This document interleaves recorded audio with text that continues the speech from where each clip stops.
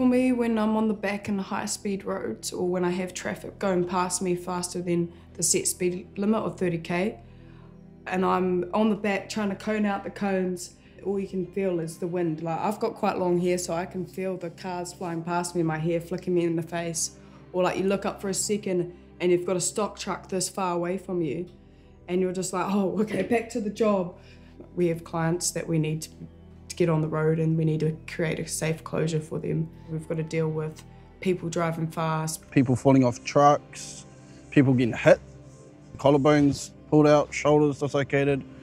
We've had hips crushed, ribs, real tough hospital stuff. I worry about it every day, or not coming home to this one or the other two. It's a horrible thought, but it's what goes through your mind every time you get up to go to work. I do try and say I love you because, you know, you never know when it's going to be, if it's going to be the last I love you. So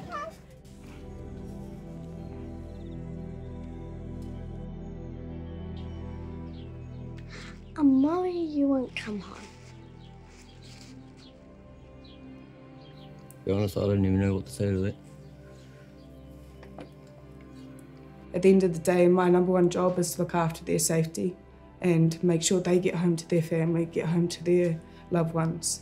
And like, that's just not something I'd ever want to be a part of.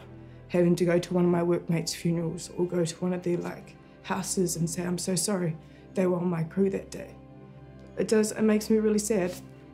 Like, I love having my crew and love having them work with me, so if anything happened to them under my you know, authority or care, I would feel responsible for it.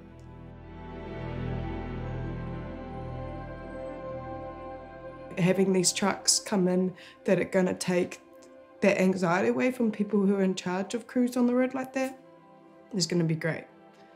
No, it's a privilege for Traffic Safe for allowing us to have this technology first here in New Zealand. It takes the danger away from people having to be on the back of the truck. When we have people on the back, you're never guaranteed their safety. I think it'll be cool, especially when it goes around like the claw machine. Those claw machines from games, eh? I'm curious about this Conan. I want to have a turn.